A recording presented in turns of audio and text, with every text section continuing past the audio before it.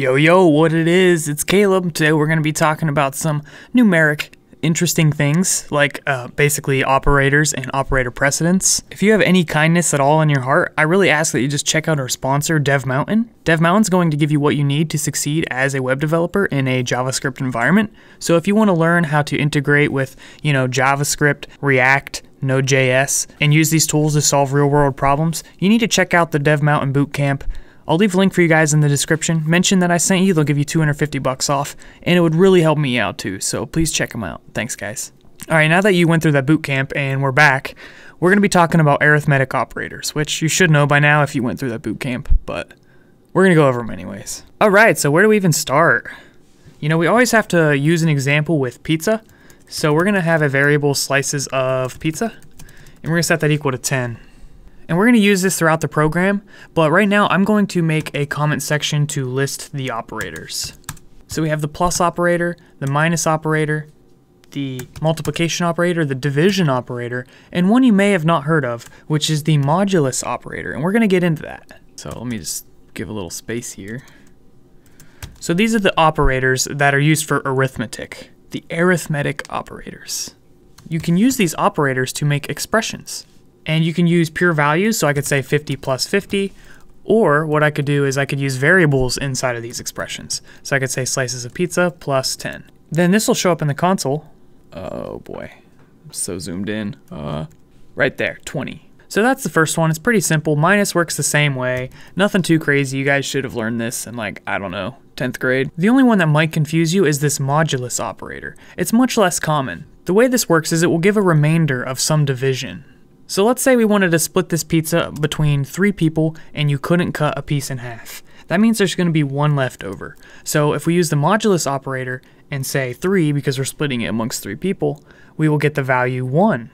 One thing that's cool with JavaScript modulus is that you can actually use decimal values. Some other languages don't let you do this. This means we could split it with, 4.25 people. Kind of a stupid example, but you can see that when we refresh this, we get 1.5. So if you're working in C, for example, you couldn't put the 4.25, you could only use whole numbers such as 4. The next thing I wanted to talk about was operator precedence. Oftentimes you'll have expressions with numerous operators in a sequence. Let's just go through some examples and see how this works. We're basically going to come up with a large expression that uses numerous values. So let's just go with this here. The precedence basically defines in what order these things get evaluated. We're not going to be using the modulus or the remainder operator in this example, but just so you know that it has the same precedence as the multiplication and division. But it is a very cool operator. You can do a lot of magical things, so it's definitely going to show up, so make sure you understand the basics of how it works. Alright, so we need to think of how this is going to evaluate. Let's just print it out. I'm going to get rid of this stuff up here, and we're going to console log this variable. When we do a refresh, we get 39. Let me zoom in. There we go.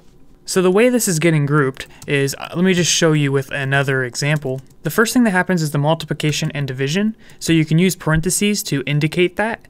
You can put parentheses anywhere and they'll just basically force that section to be evaluated first. So when we refresh this, we still get 39. Oh, let me print the second one too.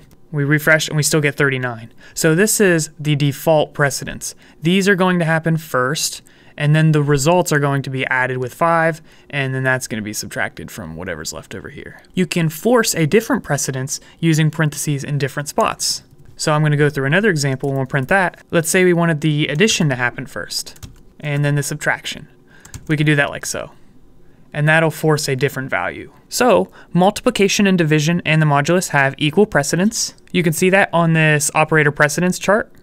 So we have multiplication, division, and remainder all at 14, and then addition and subtraction is next. So when you have multiplication, division together in the same expression, it's just whatever happens left to right. So in this situation, this one's going to happen first, and then this one. The concept of whether it's left to right or right to left is known as its associativity. Most of what we're familiar with is left to right, and that's how all of these arithmetic operators work. My recommendation is to use parentheses whenever you can, even if it's not super necessary.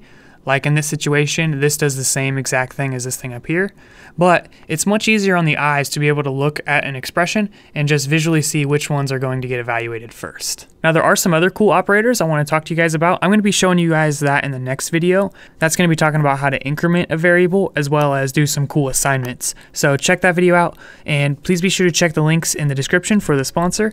Thank you guys, and please be sure to subscribe. Also, just out of curiosity, do you believe it's okay to put pineapple on pizza? Leave a comment in the comment section below, but please keep it civil. You can put a comment for with it or without it, and the ones with the most likes will win. Thanks guys, I'll see you in the next one.